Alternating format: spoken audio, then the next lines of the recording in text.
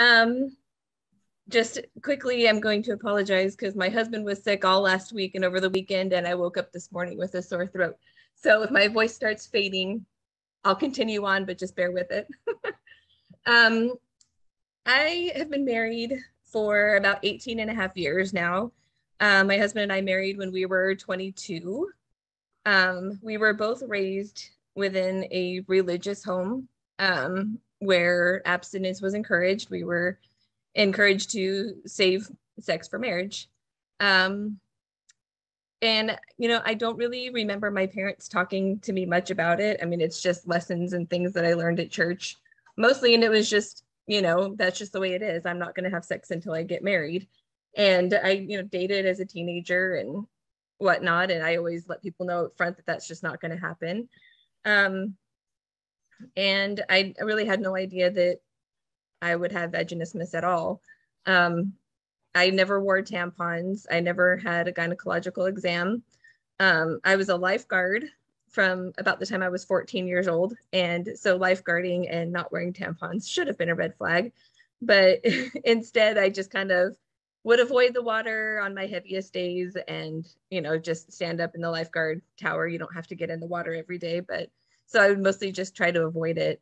And my mentality back then was, well, the first thing that's going to enter me is going to be my husband. I don't want a piece of cotton or a doctor's speculum to be the first thing in.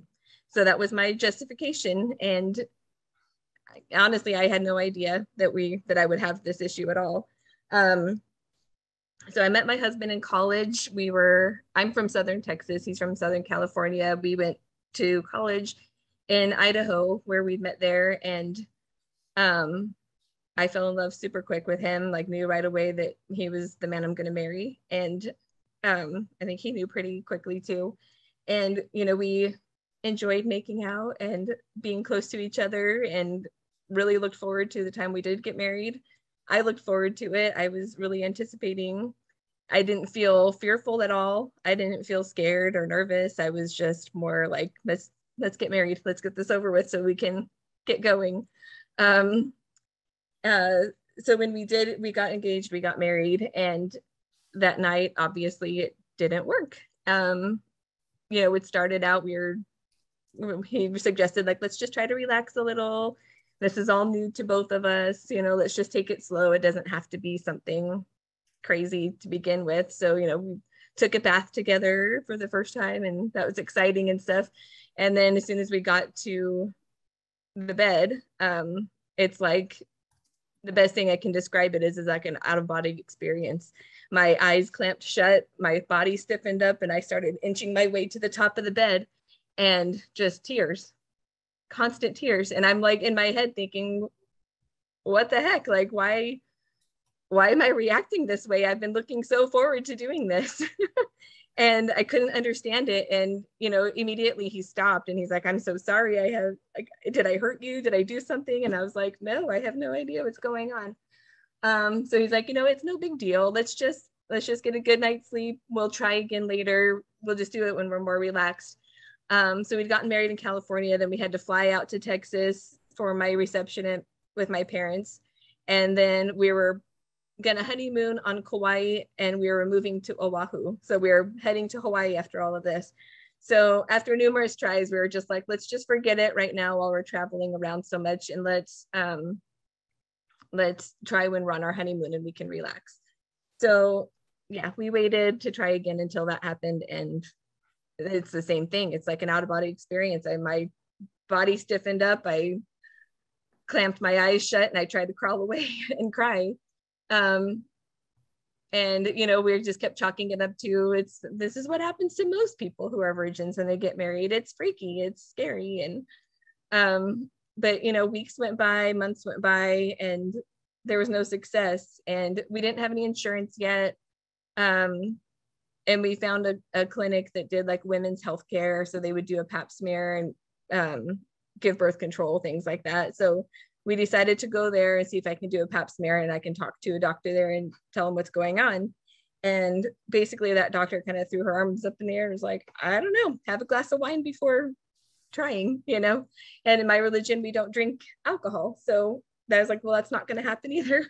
So we just kind of let it go again, and we would try sometimes, but most of the time it would just end up in tears and panic attacks and depression. Like, I was never a depressed teen. I didn't feel like I was. But I went into a big depression about it. I felt like a failure as a woman. This is the one thing that I should be good at. But I just couldn't do it. And we got insurance. I went to another doctor in the town that we were living in, and he pulled out these big poster-sized posters of female anatomy and was telling me what everything was. And then he's like literally rubbing his hands and big smile on his face, when can we examine? And I was a little creeped out by that. It's like, I don't know if I want you to.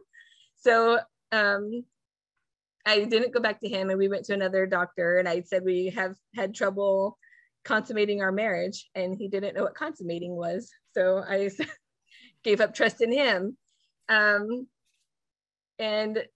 you know, it was very isolating. I felt very alone. We had moved to a completely different state in the middle of the ocean where I knew nobody and could talk to nobody. I only had my husband, who I felt like I was completely failing. And after one really bad night, I went to work the next day, and my new friend was like, hey, how was your night? What did you guys do? And I burst into tears, and I told her everything, and I spilled it all out, what was going on with us. And it was a great release for me to be able to talk to somebody other than just my husband about it. And eventually he ended up telling one of his friends, it was a mutual friend of ours, what was going on with us. And his friend had recommended an OBGYN in another town. So we went to her, and she was awesome, super sweet. And she's like, I really don't know how to help you, but we can try.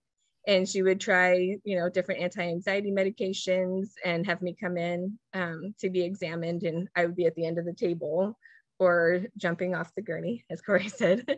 Same thing, for eyes shut, freaking out, crying. And I remember opening my eyes and her look over me and saying, I think something really bad happened to you. I think you must have blocked it out. You must have been raped at some point in your life. You really need to think about it. And I was like, I couldn't really think of anything that could have happened like that. She prescribed a medication for me to try at home while we tried to have sex, and like a numbing cream to put on my vagina. And whatever, I don't remember what she gave me, but it left me high as a kite for at least 24 hours. My husband had to have our friend come and watch me so I didn't jump off the building because I was hallucinating, talking to people when he's trying to have sex with me, and I'm seeing people behind him. Not very romantic. So then that doctor sent us to a psychiatrist who I went to, and for about a year and a half with no success. She kept questioning if I really loved my husband. She kept questioning if maybe I was a lesbian, if I really didn't like penises, all these different things. She sent me to a sex therapist who was, again, nice. Got me a little bit more comfortable in my own skin a little bit. She had us take showers together and bathe each other and things like that, try to get comfortable, but it didn't really get down to the actual problem.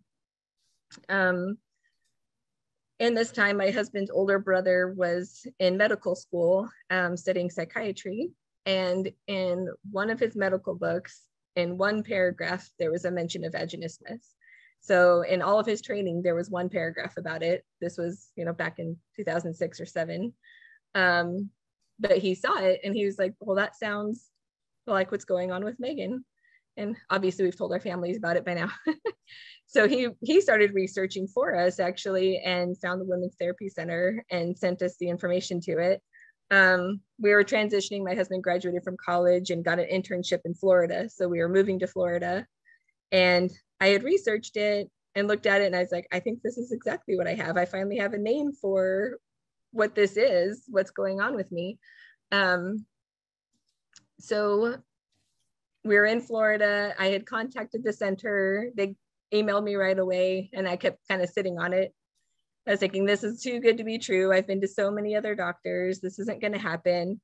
Or, you know, back then there was no YouTube videos and, you know, no Facebook group to talk to, nothing. I was just thinking, this is probably a scam. Like, there's no way that it could be this good, this true.